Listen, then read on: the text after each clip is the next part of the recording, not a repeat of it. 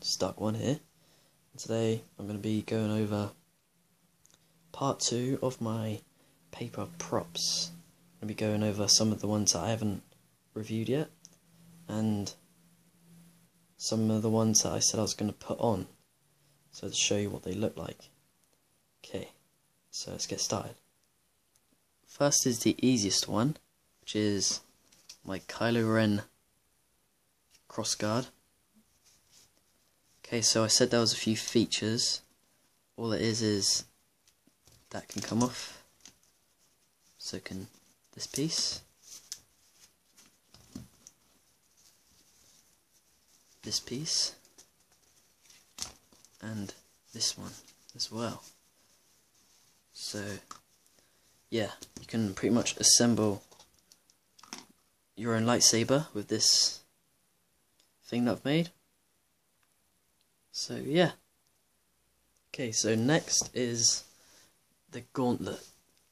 I've made 2 of these. So yeah, this is what it looks like. Oh god. This is what it looks like on its own. Just put it on like that. And yeah, these are all the individual finger parts for the left gauntlet. It's the right gauntlet. I'm going to show you what it looks like with it on. Okay, so here we are. That's what it looks like.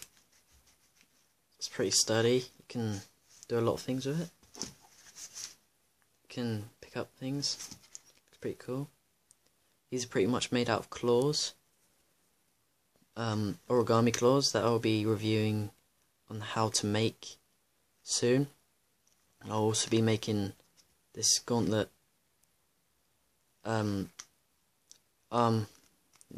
hand plate as well, so stay tuned for those 2.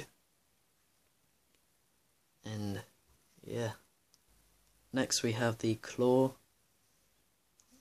gauntlets. So I'm going to show you what